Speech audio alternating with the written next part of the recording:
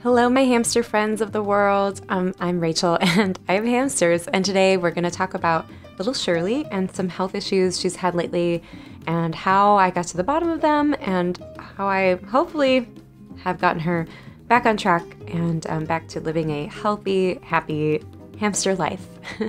So this is little Shirley, and if you don't watch my videos normally, Shirley and her sister Laverne came to me in November of 2020. So it's now November 2021. So I've had them for about a year. They started out as fosters for me, and then I just fell in love with them. So now they are part of my hamster family.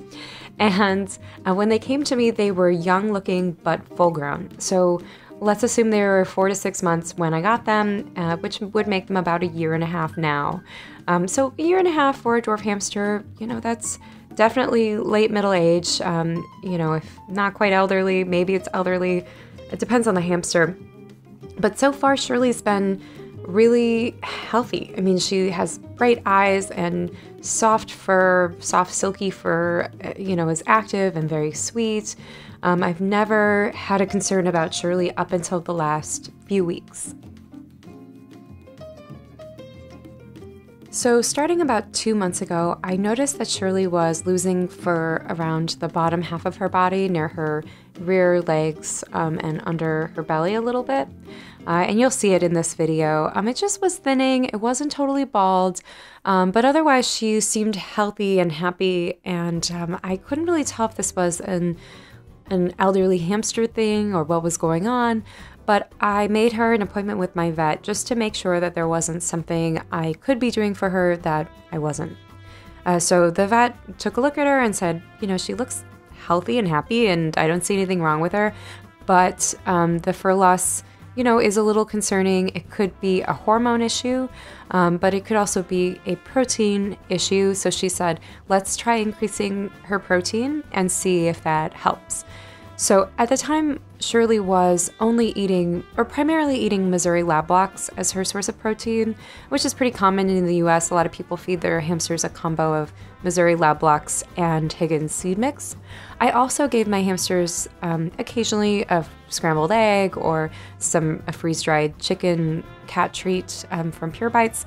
And I decided, okay, well, I'm going to start doing those more regularly. So I started giving her scrambled egg pretty much every day in addition to some chicken, just to see if I could get her to eat it. It was around this time too, I started noticing she wasn't eating her Missouri lab blocks. I would normally put them in little hides around her enclosure, and I would see that they would get nibbled on. And when I went to check to see if they were gone, if she needed a new one, they were all still there and looked untouched. So that was a little unusual to me. I wasn't sure why she wasn't eating the lab blocks, but I figured, you know, hamsters' tastes change. Sometimes they're opinionated. And so I thought, well, maybe she just wants something different. You know, maybe she wants more eggs or chicken treats, whatever. So that is what I started giving her. And it's around this time she started to decline kind of rapidly.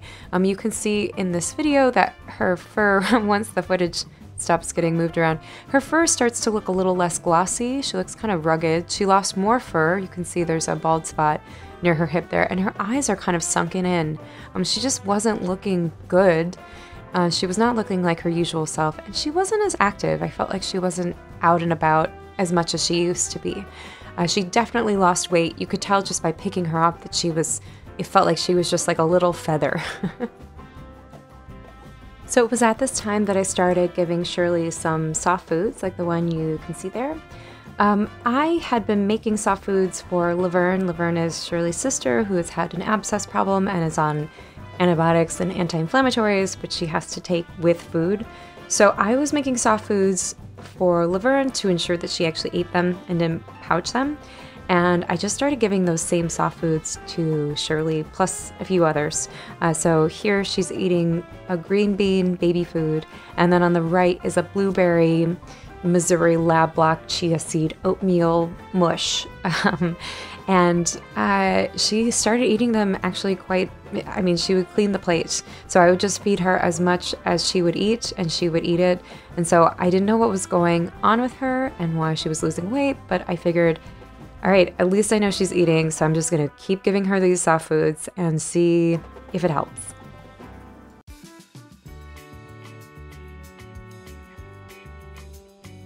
So the vet also noticed that Shirley had lost weight. In fact, from her previous visit, she had lost 10 grams, which is a fair amount. That's like 20 to 25% of her body weight. So she lost a lot of weight in a short period of time, a couple weeks, and you know, her fur loss was worse, and of course, yeah, she visually just did not look as good. The vet said that this time, the thing that she noticed was that her top teeth were totally gone and her bottom teeth were overgrown.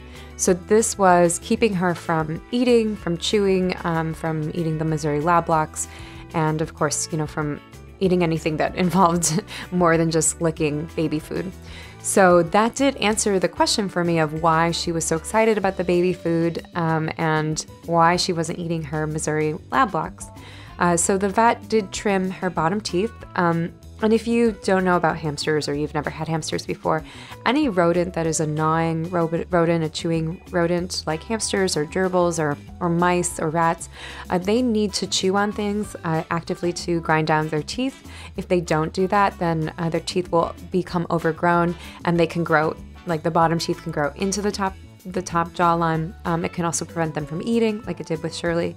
So with Shirley, because her top teeth were gone for some reason, her bottom teeth had become overgrown because they weren't being worn down by natural chewing and wear and tear.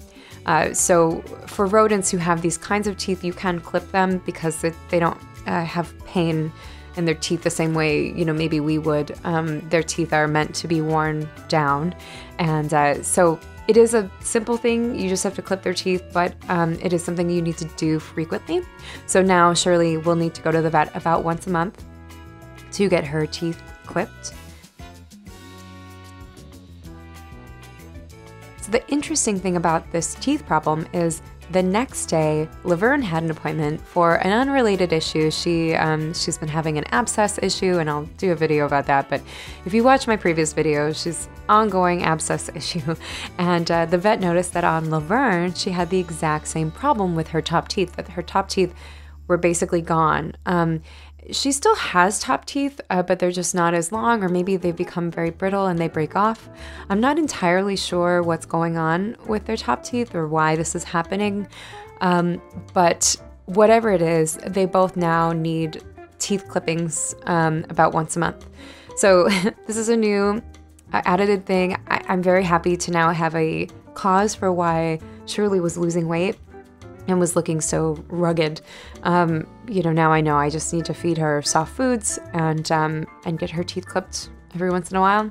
I'm supposed to still encourage both of them to continue chewing apple sticks and whimsies, but I've noticed that basically both of them totally stopped chewing. I mean, I give them chew toys, but they just ignore them. Where in the past they spend a lot of their time chewing, actually, especially during the day. They do this like sleepy chew thing where they get up in the mid-morning and they just kind of close their eyes and chew and sort of half sleep. I used to love that. But anyway, those days seem to be over. And we are now in this new phase of both Shirley and Laverne's eating and chewing habits. So like I said, I'm very happy to know what's going on with them, but I still find it quite a mystery. I'm not sure why this has happened to both of them. They're likely sisters. They definitely came from the same situation, rescue situation. And it's possible I think they were part of like a hamster hoarding, backyard breeding thing. So, you know, they were not bred for genetics, unfortunately. So it is definitely a genetic issue. And all I can do is just do the best I can to manage it and provide them with food that will, you know, keep them nourished and healthy as long as possible. If you have a hamster who's elderly or has teeth problems, there is a recipe, Cheeks and Squeaks. They are an ethical breeder located in Southern California, and they've created a recipe for a soft food that they make with a mixture of Missouri lab blocks and a bunch of other things. And it's on their website. I will link to it down below in case you have a hamster and you're looking for a good recipe for soft foods. One thing I like to do with Shirley and Laverne is I mix it up with different fruits or vegetables. Here she's eating a blueberry flavored, you know, hamster mush, and then she also has green beans, baby food. just to give her variety. Because one thing you'll notice with hamsters is they don't like eating the same thing every day. They like variety. So you do kind of have to mix it up for them a bit. You can also feed your hamsters baby foods. And the one thing to watch out for baby food, so hamsters can get an upset stomach from things like onions and garlic, and also acidic items like tomatoes and citrus fruits. So when you get baby foods, you just want to make sure that they are they don't have those things in them. Typically baby foods don't, because that's similar to babies. Babies don't typically eat onion flavored foods or citrusy foods. So anything that is baby food is typically safe for a hamster, but just read the ingredients. I've been feeding my hamsters. There's a sweet potato one they really like. There's a green beans one. I recently got them a turkey dinner one, which is turkey, sweet potato, beet. I think that might be it. And they love that one. That's my little Thanksgiving meal for them. I also give them little bits of banana and scrambled eggs. I just try to keep it interesting, and whatever I can think of that's soft and provides them with a wide nutritional palette, I try to feed them that. So hopefully they're enjoying that, and I have become a full-time hamster chef in all of my free time.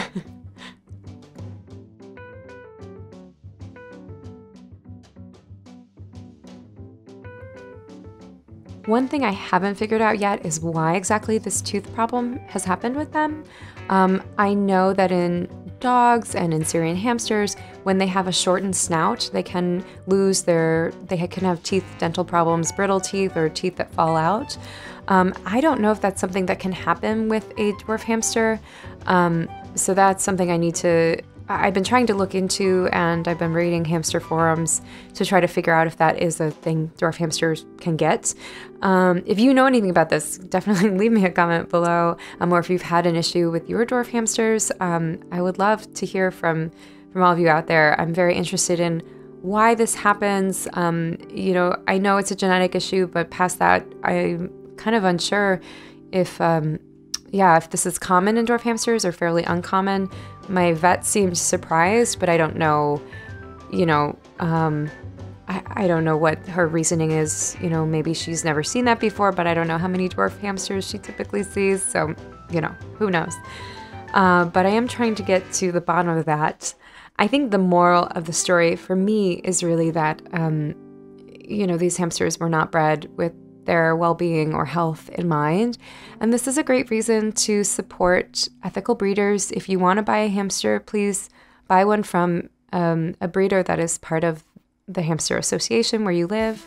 Hamsters associations ensure that breeders are following certain guidelines and putting the animal welfare and health first.